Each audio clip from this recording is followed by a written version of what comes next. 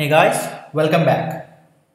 Today I'm gonna present a new sensor, a new digital sensor, that is BMG160. To have a more knowledge, a more insight for this sensor, let's have a look over the website, that is controleverything.com, and here we have to search for this sensor, that is BMG160. Now let's see what we got for this sensor. So this is a 16-bit triaxial gyroscope sensor, and the range, as you can see, from 125 to plus minus 2000 degrees per second.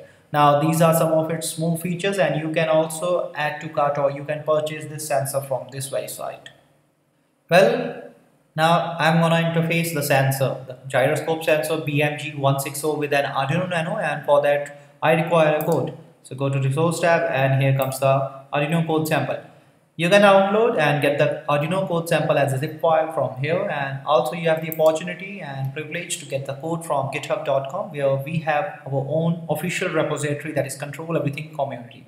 Now let's have a connections part, for which we need some hardware. Let's have a look over that. This here is our sensor, that is BMG160. Now to make a connection among the sensor, we need an Arduino Nano, which you are able to see on my screen. Now to make connections among the sensor and the Arduino Nano, and to make further connections with other I2C devices and make this connection a lot easier, we need this I2C shield. Now this is available on the website controleverything.com, and gently place the Arduino Nano over the I2C shield like this. Now we have our connection. Well, now to make a connection among the sensor and the I2C shield, we need this connecting cable. Now make this connection, and make sure that while making this connection, the brown wire of the cable should be connected to the ground terminal of the sensor, and similarly we have to follow this rule for the I2C shield like this. Now last thing, we have to power up our Arduino Nano, and here comes a mini USB cable into the picture. Now just power it up and insert it over the power jack and light it up. Hence we are done with the connections part. Now we need a code, an Arduino code, to have its explaining its working and how practically it works. Let's have a look over that. Now what do we need, as we are done with the connections part, is a code, Arduino code, so that we can have an interfacing of the sensor with respect to an Arduino Nano. So for that, first log into github.com, and here we have to search in for the repository, that is Control Everything Community, which you are able to see on my screen. Get over it, and here we have to search for the sensor, for which we have to be interfacing with the sensor, the code. Now this is the Arduino code we are looking forward to explore, but before that, let's have a view over the instructions. Now we have to download and install the Arduino software on our local machine, and this is the link. As you can see on my screen, this is the link which will help us to guide the screen, and all the relevant information is being provided here. As you can see, we can download the Arduino software as a Windows, Mac, Linux operating system, and here all the recommended procedure being provided here, so you can follow this. Now get back to the code, as you can notice, and it's a .ino extension file. Now the first thing you notice in the code, that we have included wire.h library, and all the different functionalities come with it. Now we have defined the address of the sensor, that is 0x68, and in the void setup function we have initialized I2C communication as master, along with serial communication with the baud rate equal to 9600.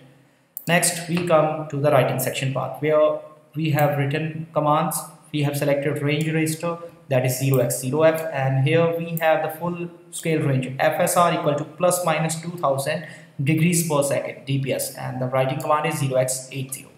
Next we want to select the bandwidth register, that is 0x10, and the bandwidth set is 200 Hz, and the writing command for that is 0x04.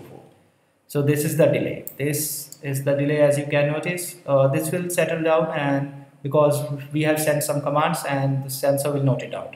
Now in the void loop function, we have to select the gyrometric data register, that is 0x02, and from this very register we have requested 6 bytes of data for gyroscope X, Y, and Z axis. As you can notice, now the values are being calculated, saved, and after that we have the conversion of the data, as you can notice.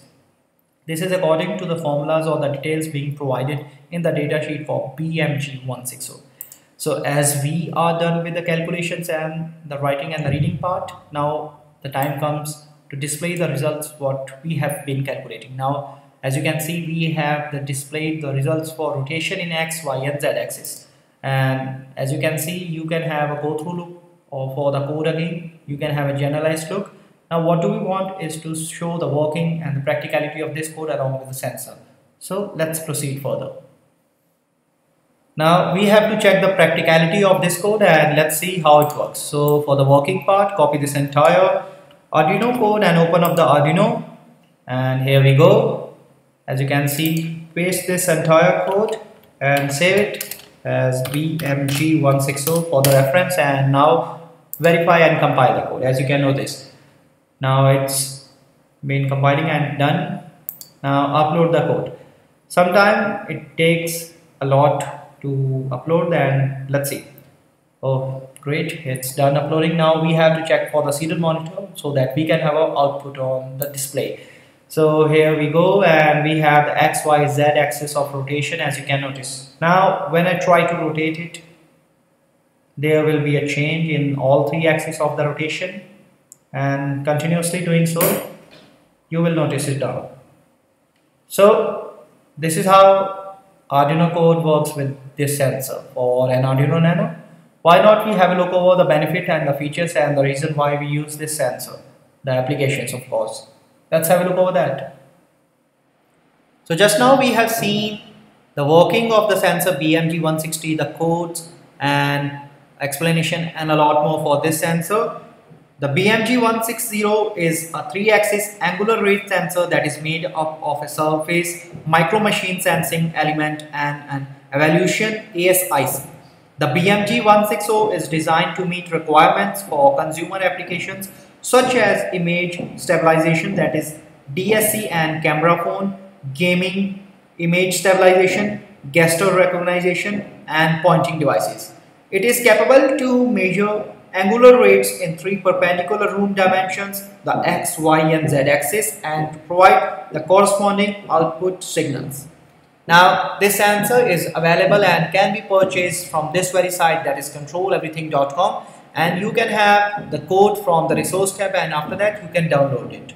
Now you can have also the code from github.com, and the repository there is Control Everything Community.